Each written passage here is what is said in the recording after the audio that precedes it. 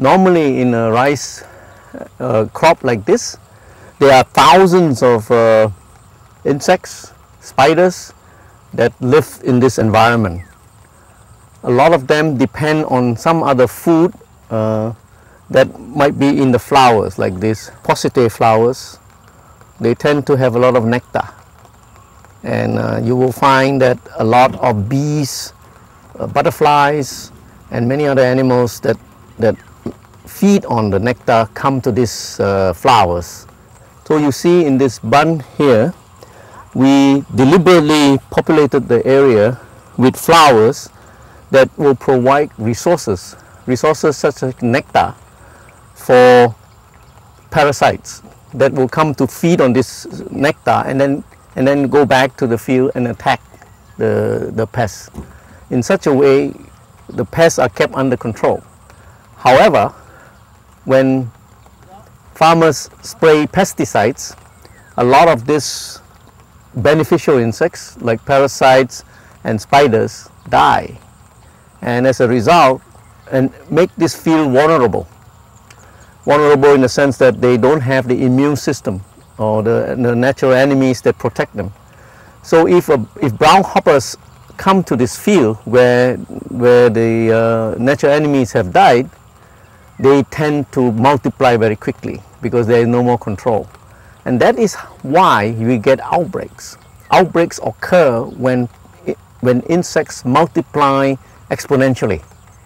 And the exponential growth of insects make insects become outbreaks and causing large area damages. This is now occurring in many countries, China, Vietnam, Thailand, and a lot of these countries are in areas, they occur in areas where a lot of pesticides have been used. Each of these groups of plant hoppers have different susceptibility to insecticides. For example, we found that in Davao, where because the insecticide is less used there, most of these plant hoppers are very susceptible to insecticides. They die when a small amount is sprayed in the field. Whereas in places like IRRI, where there is some insecticide use, they are resistant. In other words, you take two more to kill a same insect. Now this thing we call insecticide resistance is developing in many areas.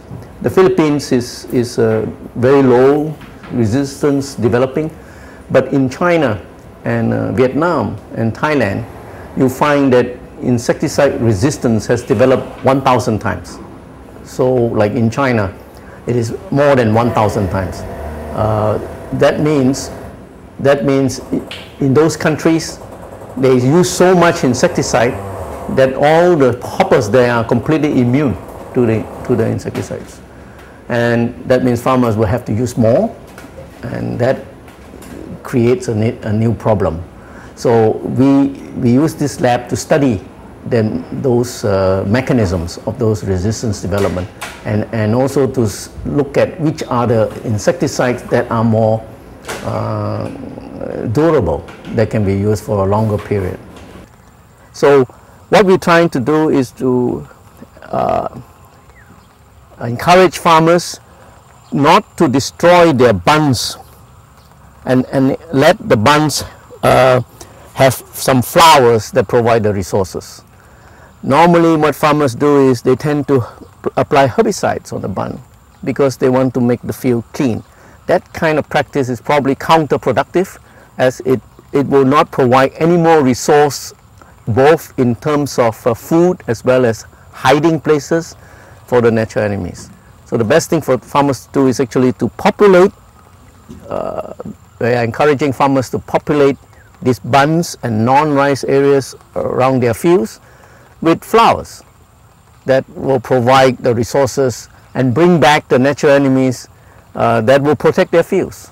But at the same time, they also need to stop the spraying, especially in the early crop stages where pest is very low but natural enemies are very high. But a spray during that time will completely disrupt the synchrony of the pests and natural enemies, which will cause the imbalance and outbreaks.